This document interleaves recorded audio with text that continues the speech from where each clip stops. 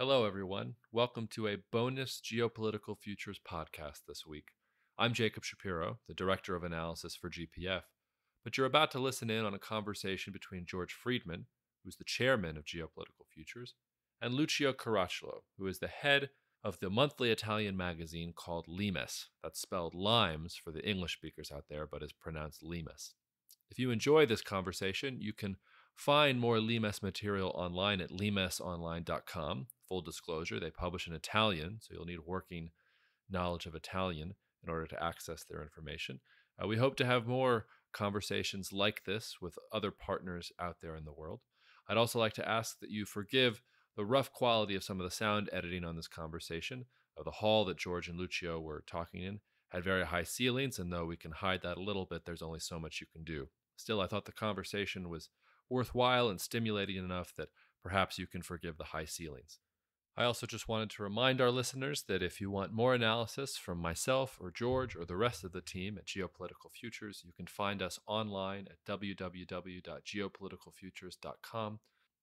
We have a limited amount of content available for free, and you can also check out paid subscription options to get access to all the information you need on geopolitics, especially in this tumultuous week with Donald Trump pulling the United States out of the Iran nuclear deal, Kim Jong-un and Xi Jinping meeting in China, and Israel and Iran certainly posturing like they're ready for war.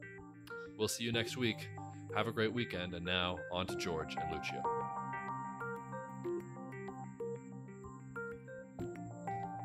Hi, I'm here with Lucio, who is the head of Limes, the publisher, and Limes is the equivalent of us in Italy, in the sense that it is a publication that is not dedicated to ideology, to beliefs, but rather to careful analysis and debate over how the world is going.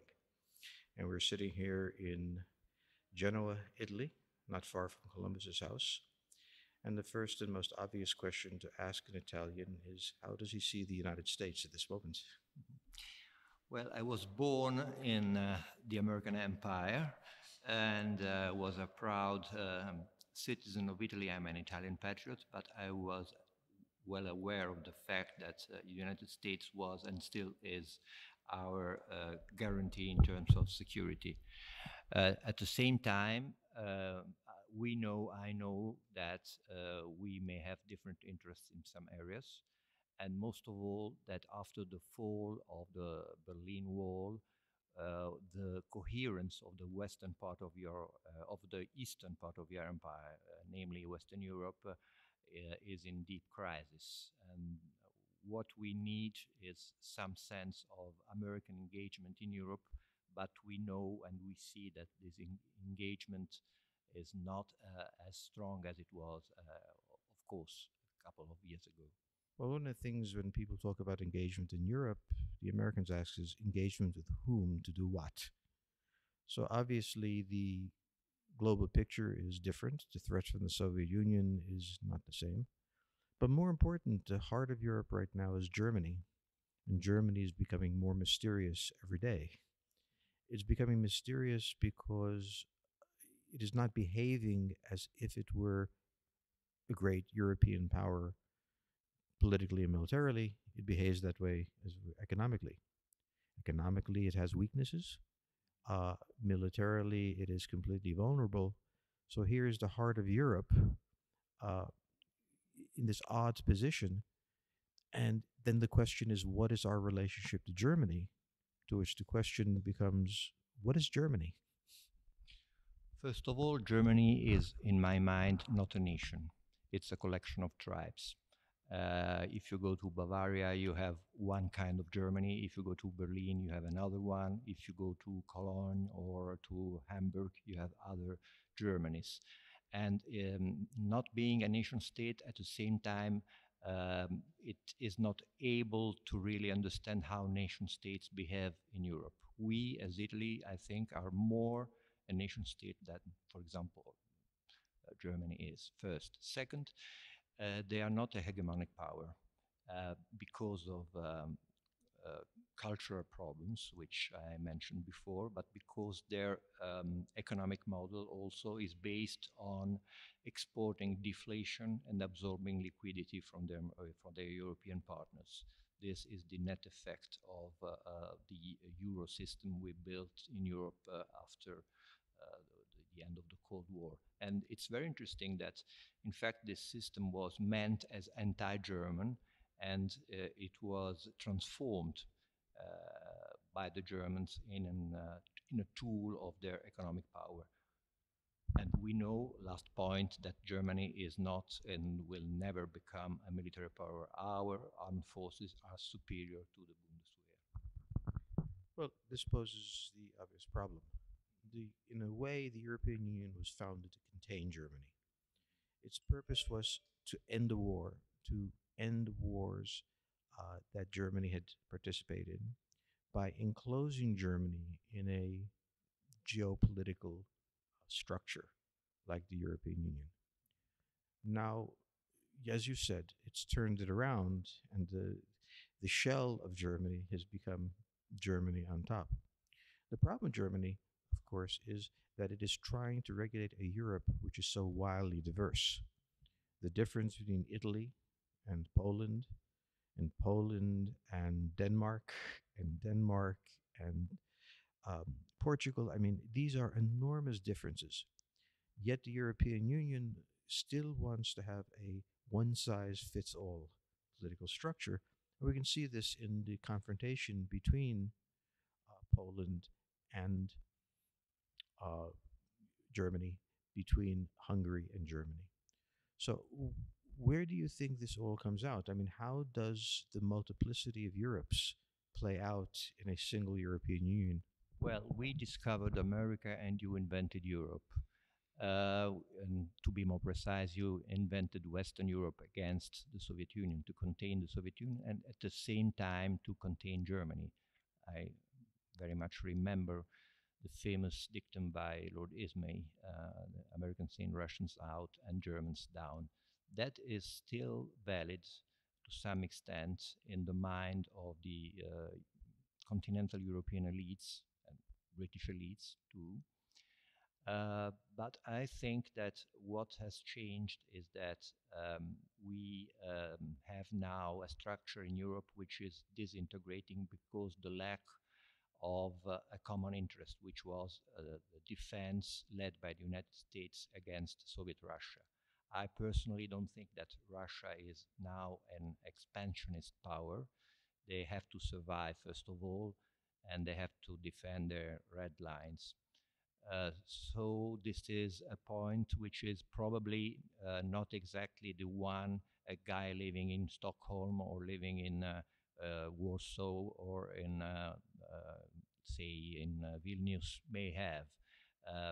This is a big difference. Another point is that Germany is not able to be accepted for historical reasons, for cultural reasons, for her language, by the way, as a true leader by any European power, starting with France. One of the oddest couple in Europe is the so-called French-German alliance, which is not at all an alliance. Well, the real question is what is happening inside of Russia then? Because we've raised the question of there are really two poles to Europe at the moment. One is Germany, and the other is Russia. And both the European powers, although the European Union doesn't always see Russia as European. Germany has an economic problem. It exports 50% of its GDP. And its largest customer is the United States. And this raises the question, how does it weather American business cycles? The Russians depend on the price of oil. The price of oil has fallen. The question is, how does Russia manage their economy? In times of economic stress, both Germany and Russia have a historical model of becoming more politically aggressive. So the question is, right now we can agree that Russia is not an aggressive threat. We can agree that Germany is not going to develop a Bundeswehr that is a threat. Imagine it going forward where economic dysfunction becomes important. Can we see a difference? Well, First of all, I think that it's not only a problem of Bundeswehr, it's a problem of strategic culture. For example, in Germany, you can't still use the word Geopolitik because it is linked, in my view, not exactly in a precise way, to Nazism, etc. I don't think that the economy is that important, generally speaking, and particularly in Europe. I think that history is more important, that nations with historical depth have some kind of common understanding of the world, and nations like Germany, which are probably not true nations and which have a different structure, may have problems with letting themselves being understood by others. As far as Russia is concerned, I think that Russia is very much part of the European balance of power, and I think that in any case, the weaknesses of Russia may become a structural problem for everybody, starting for us in Europe and maybe also for you in America, if this big state fails and if the structure of a nuclear power collapses. For the last subject, the one that is usually never mentioned, is Britain.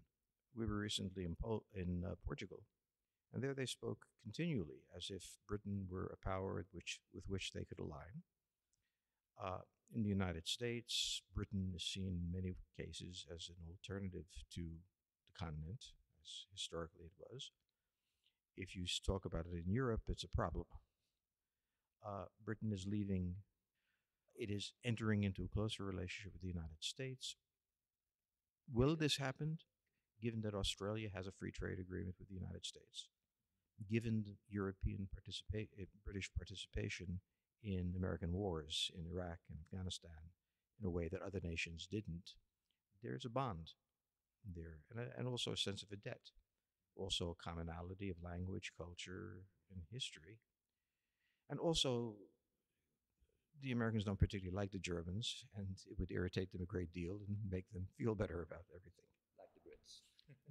So with the British. However, in Portugal, this seems very plausible. In Germany, this would be the nightmare. In other parts of Europe, they have different views. What is the Italian view of an American-UK relationship? First of all, I don't think that the UK is living, because the UK never really entered Europe. It was formally parts of our agreements. For example, they were never interested in the euro, on the contrary. And I think that they have another point of view as a maritime power, as an oceanic power, as an empire to continental Europe. So they were not part of it. They were much more on your side, by the way, in any relevant war which was fought in the last 100 years.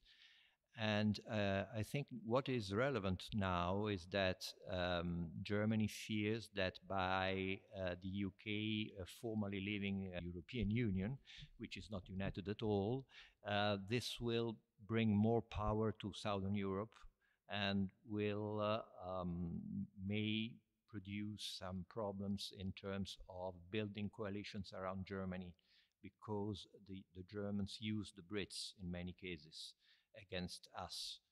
The curious thing is that Italy was in favor of the Brits becoming full members of the European Union, because we wanted to create a balance, we and the Brits together, against France and Germany, which was, in my view, a complete nightmare and mistake.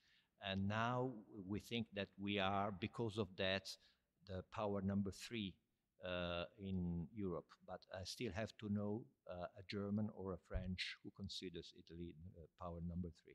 Well, I will consider it power number 3 for the moment. I want to thank you. I want to thank you for inviting me to Limes and this conference, where I've learned a great deal. And I'm delighted to see an organization that thinks like us, even when we disagree, and hope to be able to work together with you in enlightening the world on the truth, such as we see it and such as it might be. Let's not carry it too far. Anyway, thank you very much, and hopefully we'll do this again. Thank you, George. We share the same goals, namely have good analysis and stimulating a public debate on that. Thanks.